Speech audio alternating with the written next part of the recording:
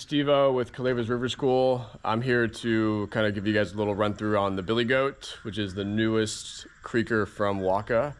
What I really like about what they did with this boat is that they made it good for smaller paddlers. So I'm about 155 and this boat is perfect for me. It fits small, it's nice and narrow, keeps me in good contact with the boat. And they added, you know, the rocker that Waka's known for, and just keeps you up and over and skips like a dream out of drops. So it's got the standard thigh hooks in here like Waka has, the same seat, adjustable bulkhead, ratchet straps for the back band, which are super comfortable.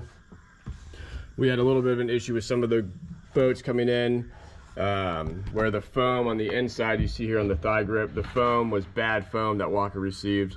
So some of the boats, the thigh grips moved a little bit more than they should, but you can see this is pretty stiff, and this is a good batch of foam. So we've been switching some of those out as people that have purchased them come back to us. But yeah, so great boat. You know, again, I'm 155, 5'11", and this boat fits me great. You can see it's got great rocker profile through the whole boat. Not a ton of stern rocker, but we can look here underneath at the bottom of the boat and kind of get a good look at this hull from the stern. And you can see it's got the nice lines along the side for edges that help you kind of carve in and out and get this boat to where you want it to go without too much effort. Definitely not a potato boat. It also has good bow rocker.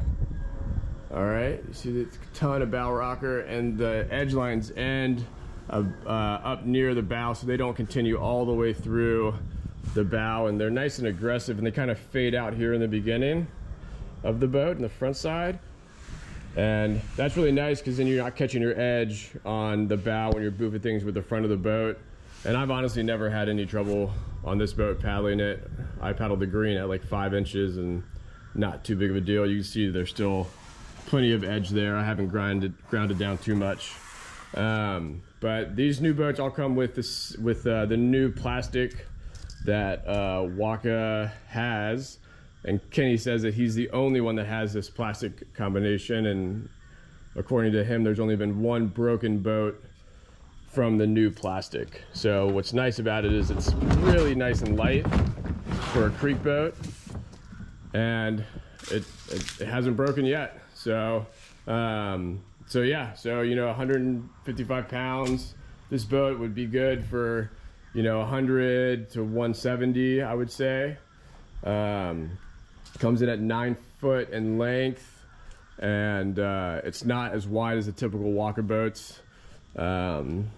It's nice and narrow, and I like a good boat, and I can see over the deck really well. What's really nice is that, you know, sitting in this boat, you sit so much higher than the cockpit that you know, you don't feel like the boat's swallowing you like some of these other creekers feel like. This boat, you sit nice and high so you can see where you're going, and not have that cockpit in the front here right at your chest. So yeah, you'll see, I'm gonna paddle it on the falls. You'll see some lines on there, and yeah, check it out. If you want to try it out, you can come try one out at Calleva on the Potomac, or at Highwater Hobbies. They have a Billy Goat that you can demo as well on the Upper Yock or somewhere out there in West Virginia. So yeah, come take a peek. It's a great boat. I think it's a great boat for women and smaller paddlers. It paddles most like the original 9R, without that weird party line that the 9R had. So yeah, check it out. See how this thing skips.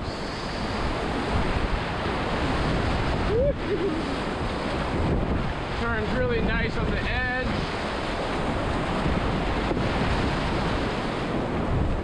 Bounces on the surface.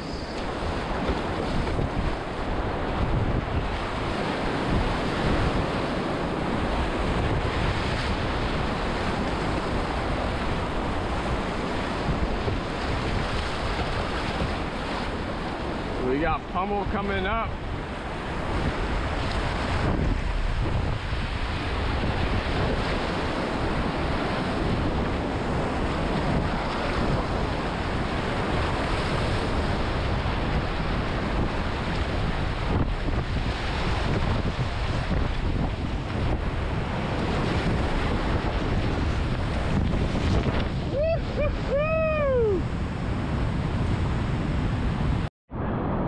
Little slalom and S-turn and the Billy Goat.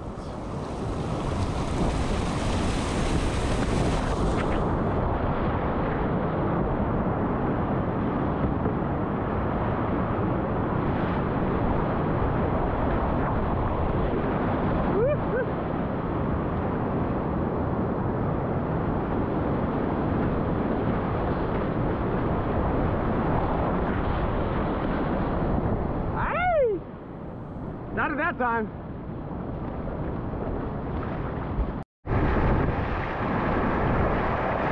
All right, let's see how fast this thing is attaining.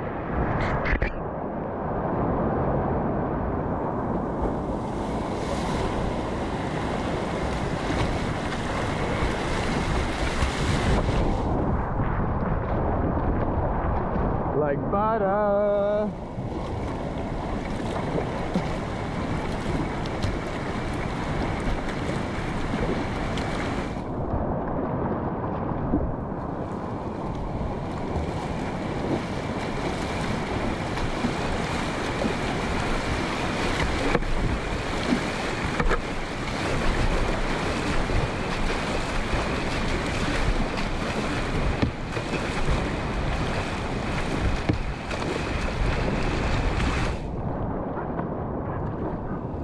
Oh yeah.